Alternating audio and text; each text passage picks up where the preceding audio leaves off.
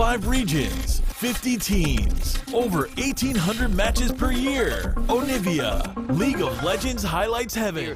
Picks here in the top lane in this tournament so far. It is a fine matchup. It is a skill matchup with a slight edge towards Rumble, in my opinion, but we haven't seen it played enough to truly be able to decide that. And we haven't seen a lot of... Laners seem to be able to go even, though. Unless Bengi can find an opening here. Yeah, Jensen kind of got poked down. He does have some, so Bengi's going to get the stun. Lands it, Bengi flashes forward, and first blood goes to Elise. The disrespect from Jensen. He saw the QE come out. He saw Elise on his screen, and at that point, you talked about earlier, you know, even in the mid game, this will be repeated for SKT. They need to poke down C9 before they fight here. Jensen finally flashing! It's too late. He flashed the stun, but the ulti still killed him. Never finished your color point while Faker's going for an all-in crapper. He gets stunned. Meteos again. Oh, misses the Q. Dance moves from Faker, twice from Meteos now, and now from the flash ult. So much invested by Jensen. Expect Bengi to go there as Impact. Oh, Duke's actually winning this by himself, but Bengi flashes it again. Yet another kill for the world champion. That's that new Jace right there. C9, they're playing a similar style as they did in playoffs, where they leave Impact on an island. Oh, good Faker. stun again. Faker looking for the all-in. Jensen does get the stun, but Wolf is here to complete it. Ah, the changes here. The new C9, he just opens up with... A great presence early on, and this bottom lane's now going to get visitors. Wolf actually going in, but Sneaky's low. Teleport's coming in for SKT, and Sneaky's already been exhausted. Wolf cutting it out of Smoothie, trying to zone, but here comes Duke. But Impact, can he save his teammates? Good flash from Sneaky. Gets his way out from under it. Bang, though, looking to follow through, and Impact just can't do enough. Overheated and silenced. Bang with a double from the Ezreal. This is what's happening. SKT have just been strained. Mimicking that style from playoffs. Another no, not again. Another stun combo from Wolf. Yeah, Wolf goes in. Now's the combo through, and the ulti's easy. Wolf, hey, gets another one. Land the combo, earn the kill. I mean, that makes Better sense. than his opponents to the point where he can solo kill them. So they 2v2 time. Meteos going to get knocked back though by the Jace and stunned into the cocoon by Bengi. Ultimate's nice from Impact, but Bengi looking to go back in. Duke now going to fight it out. Impact just takes so much damage. Great kick though from Meteos. Might get himself two as he's chasing down for a couple more. They need the kills and Meteos gets one. And he ends up being a 1-for-1, but when you're this far behind, first kill on the drop back and reassess, but then you're ceding map control over to SKT. When they're ahead, they always look good, and another fight. Keeps getting worse. Sneaky caught. Cocoon just clips him as Smoothie. Flash ulti's out. He'll save his own life maybe, but Sneaky not so lucky. Yeah, you can definitely tell that Alistar faded aggression, and they are playing against the strongest team in their group.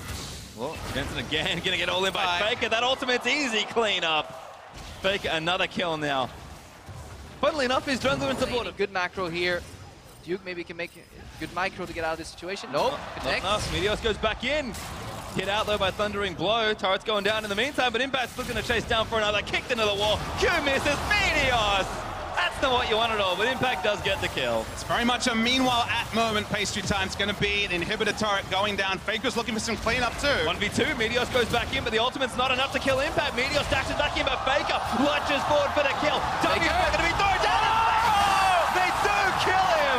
Mid-dive by Impact. Revenge at least despite the tower, so he can chase Meteos. That forces the flash. Right now, Wolf can play Gatekeeper here, and Faker.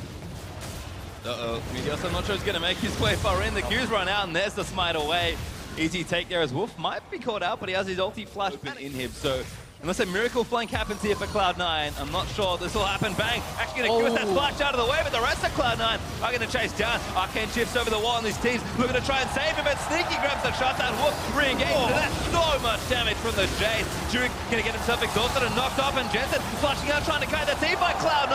Might have made something happen, but Faker grabs a double in and amongst all the chaos. Impact finds his way back into the fight, but I think now he's got a little too far forward. Yeah, I can see exactly how strong the was. Impact drops down. Teamfight was strong for C9. If this could happen on even gold, it would be a clean ace, but SKT are just good against hard engage comes when you're playing Telecom. Right now we see Duke getting a little greedy crowd out, but he's buying time for his team. He gets knocked up there for the Brom ulti. Rumble ulti's down, and Impact does claim one for C9, but yeah, top lane broken completely through. SK Telecom claim every single inhib. That was coming into the group. Will they finish first? Likely. In what manner is what a lot of people were debating still. Very decisive victory here. Cromwell and Smoothie. Smoothie's gonna drop it. Right now, it's fish in a barrel for C9. Yeah, and it's kind of been that way for most of this game. Kind of ever since that mid game really broke open, SK Telecom Looks strong in the lanes. Look, they'll never drop the beat here. Impact, good flash catch himself up under the Cocoon, but Bang's all in on the Ezreal. Wolf goes in with a double man pole, and there's Meteor trying to chase him out of the way, but Bengi's too far ahead. He will go down as Impact's able to take him. And SK Telecom with the Nexus open are going to try and close the game. Sneaky takes out Duke. And they're looking to trade back here, but Bang takes out Sneaky to return. Jensen's going to fall down as Bang gets a double. Meteor falls as well as Wolf claims another victim. And with 4 dead, SK Telecom will take down Cloud9.